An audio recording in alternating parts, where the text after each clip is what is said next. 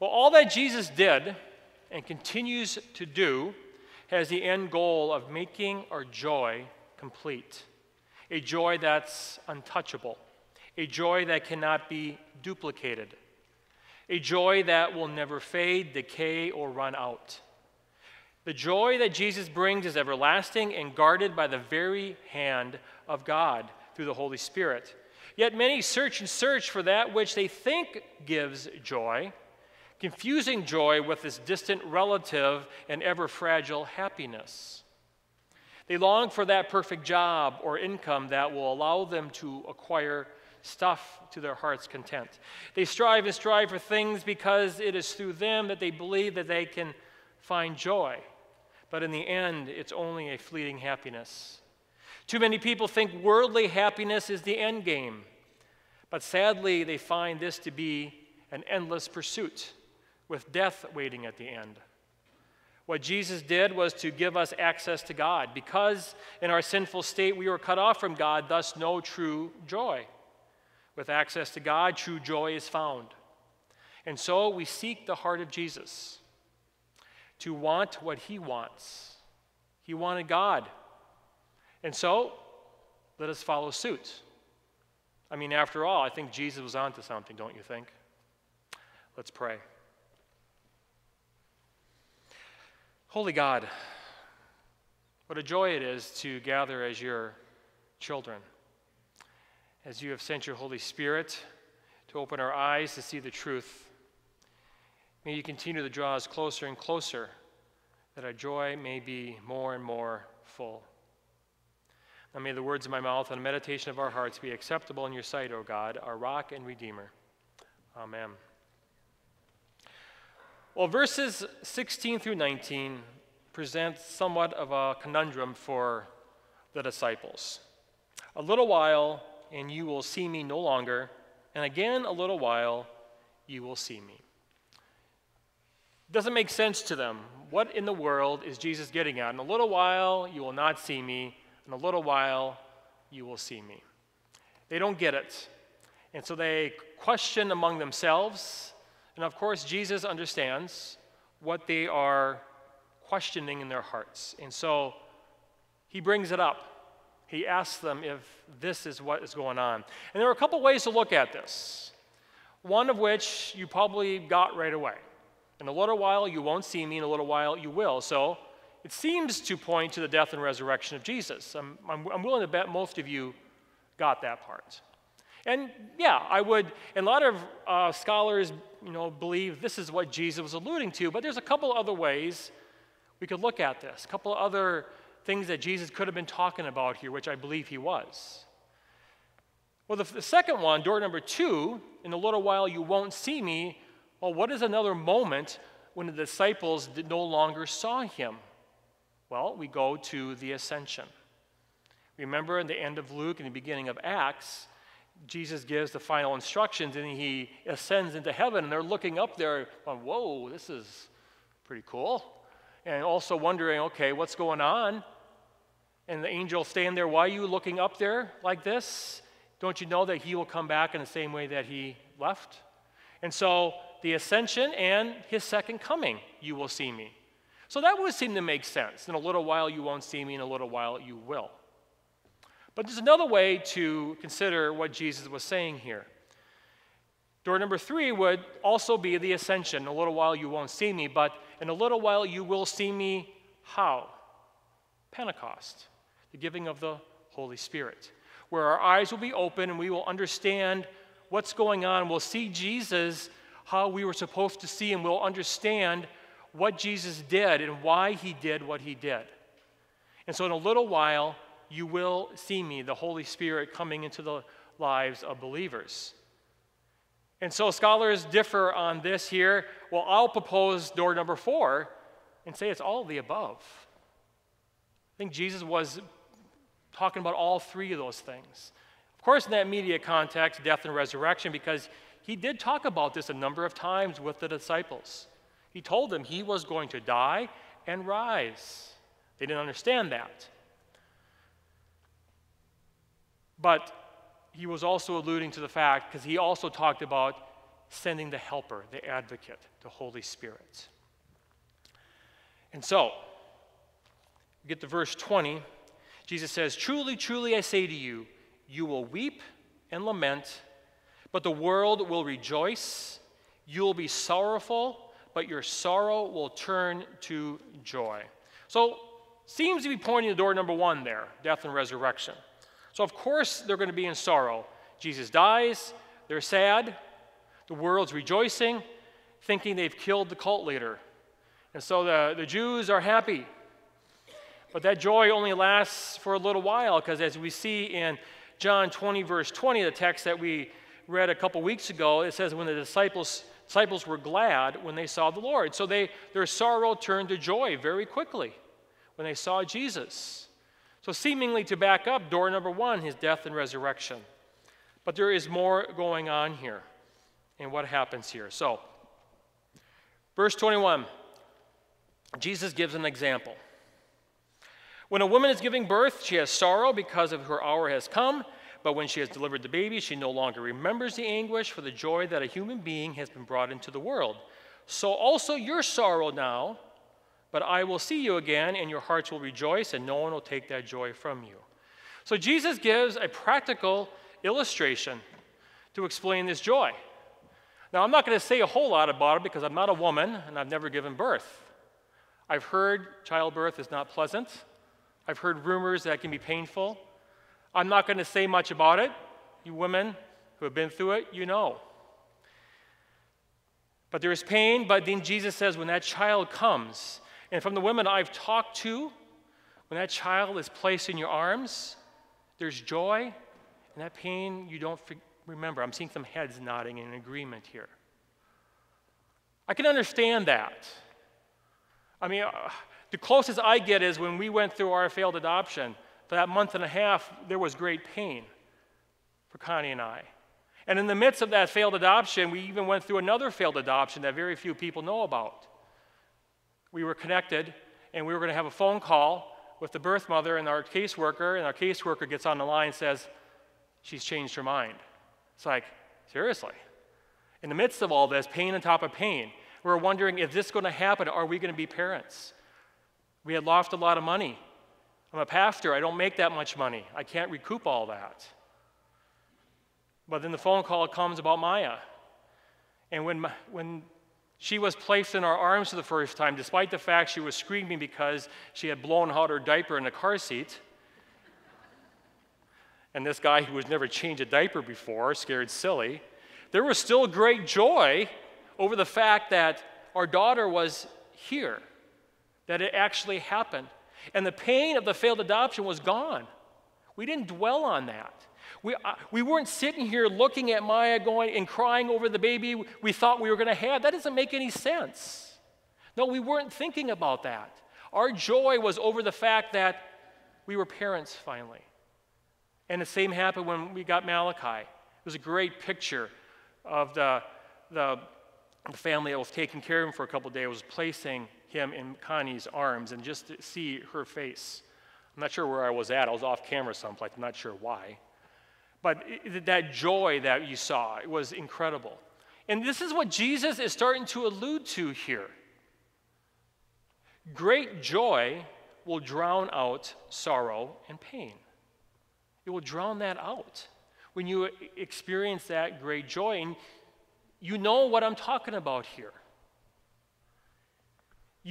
We may have pain and sorrow now, but great joy is coming that will drown that out. And this is what Jesus is getting at. This is the joy that's important to understand before we get into the following verses. You have to get that. If you forget about the joy that is to come, your prayers become selfish. You become selfish in your prayers. If you forget that joy, you become selfish in your prayers. As we said, we want to find happiness. And so we start praying for what we want to be happy. But if we remember the joy that's coming, our prayers change. This is why the gospel needs to be proclaimed often. We forget. We need to be reminded there is joy coming, that it was going to overwhelm and overshadow any pain and sorrow we may be having now. Hearts will rejoice, he says. Remember what happened to Elizabeth when Mary walked into the room? John leapt in her womb with joy because Jesus was just in the room, present. Great joy when we're in the presence of Jesus and know what he is doing.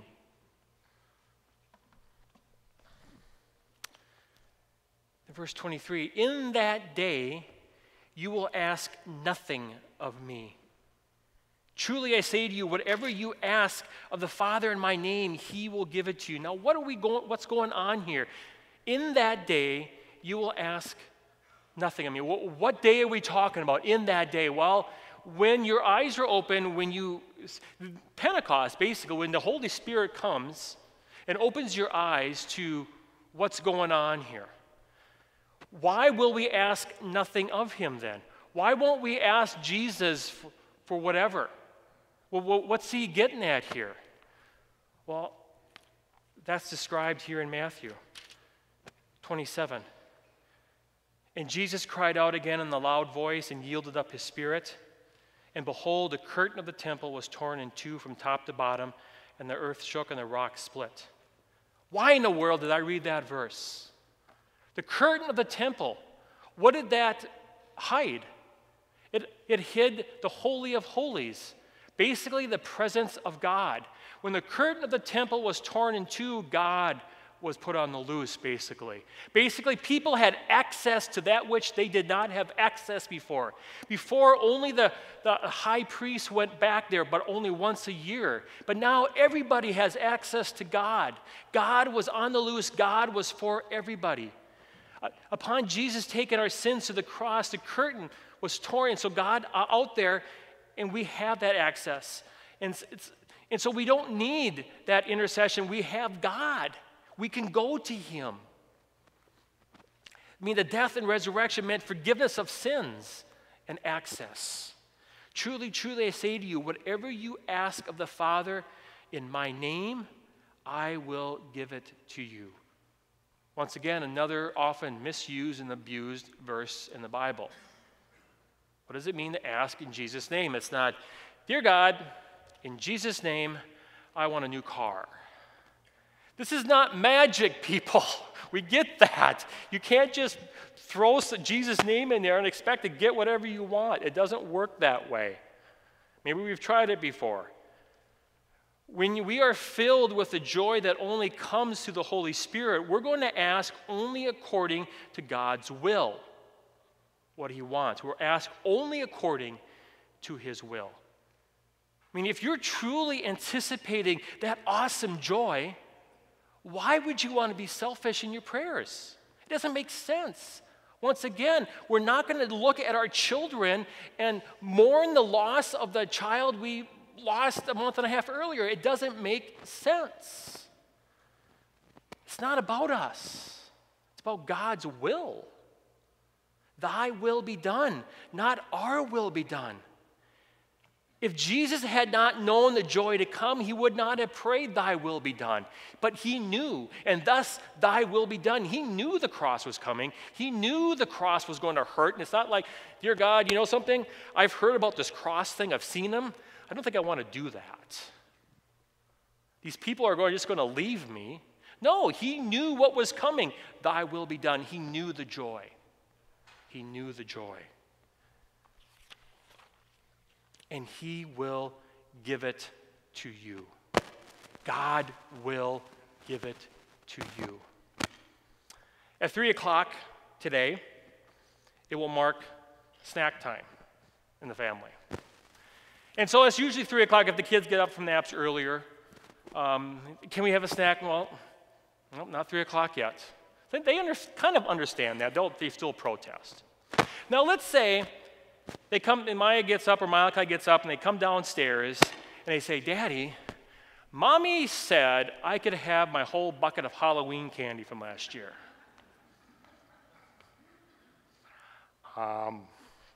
don't think so.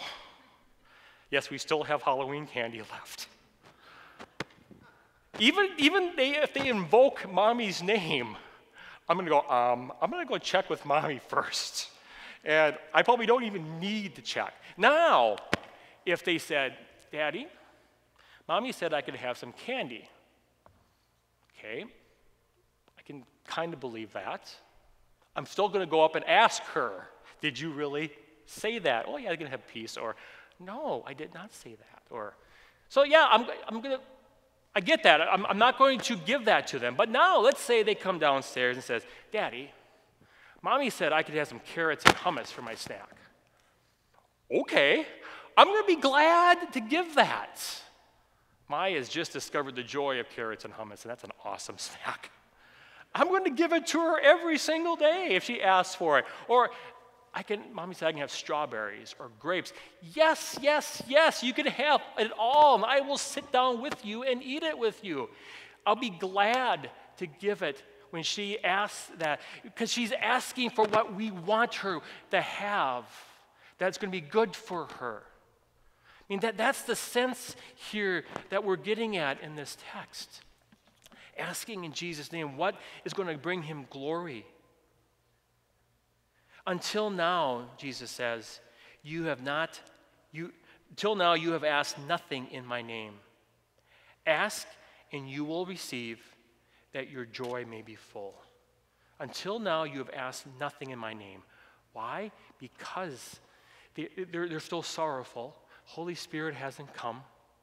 They still have those selfish desires. Remember, Peter tried to tell Jesus, no, you're not going to die. That's not going to happen to you, that kind of stuff. You know, they're being selfish because they don't know what's coming. They don't know the joy that is coming. They don't understand the plan yet. So they haven't asked anything in my name, he says. But ask and you will receive, that your joy may be full. Your joy is not truly full until you truly understand the end game of this life. That's where our joy comes in. It's not about having the most toys. It's not about having the best job. It's not about having the most successful kids or grandkids. Yeah, I really did say that. That's true. It's not about being the most influential or whatever the case may be. When you truly understand that it's about Jesus, then you will ask for that which will glorify God. And when God gives you what you need to glorify God, your joy will be full to overflowing. And when joy overflows, you will keep asking for that which will glorify God. I mean, do you see this gloriously beautiful, endless loop that's being created here? We'll keep asking, and we'll keep asking because of the joy that is happening here. That is the end game, which is endless. The infinite loop. It keeps going and building and building. Until the Holy Spirit comes, you will ask nothing in Jesus' name. When the Holy Spirit comes, you will ask nothing of Jesus, but go straight to God in Jesus' name. That's the good news for sinners who have been cut off from God.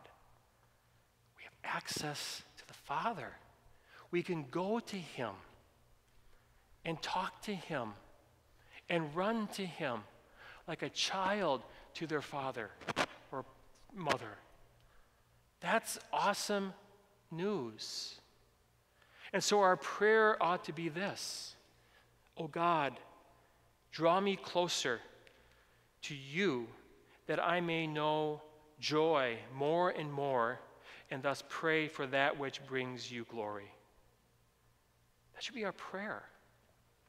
May I know this joy more and more. Remind me of this, that I may not be selfish in my prayers, but seek to bring you glory. Pray that prayer until your joy is overflowing, and then pray it again and again, praising God always and forever. And all God's people said, Amen. Amen.